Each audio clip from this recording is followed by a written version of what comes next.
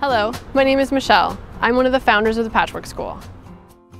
We started Patchwork with the intention of creating a community for families and a non-coercive learning environment for students. We have 4 programs: toddlers, preschool, kinder, and school-age aftercare. Our toddler program has a 1:5 ratio on any given day, with 10 students and 2 teachers. Our preschool program has a 1:6 ratio with a maximum of 18 students. The kinder program has a 1:7 ratio with a maximum of 14 students. Finally, our school-age program offers after-school care and summer camps for children ages 5 and up, with a staff-to-student ratio of 1:10. In each program, we offer flexible scheduling, allowing students to be enrolled for 2 to 5 half or full days.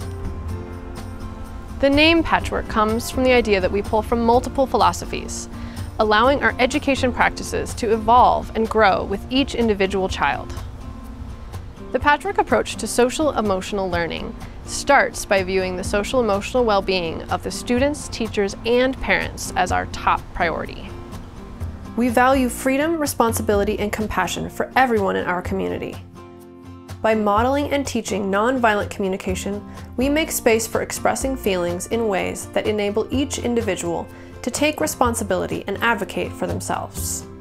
At the same time, we utilize active listening techniques to develop and express empathy and compassion. When conflict arises, instead of top-down judgment or punishment, we use a restorative justice approach, in which we can work together as a community to come up with solutions that work for everyone. This creates a sense of freedom within which creative ideas can arise.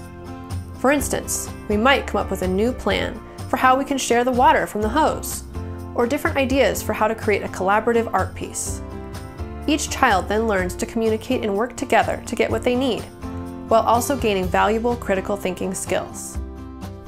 As for the curriculum, we pull from Reggio Emilia, democratic education, and humane education. At the core of each of these is a respect for the child, not as an empty vessel to be filled with knowledge, but as a competent, capable person, constantly learning from the world around them. So, just as a child instinctively learns to walk and talk, they will develop to their fullest potential if we trust in their innate drive to learn and grow. In the tradition of Reggio Emilia, our curriculum is emergent, growing out of whatever is alive for the community in the moment.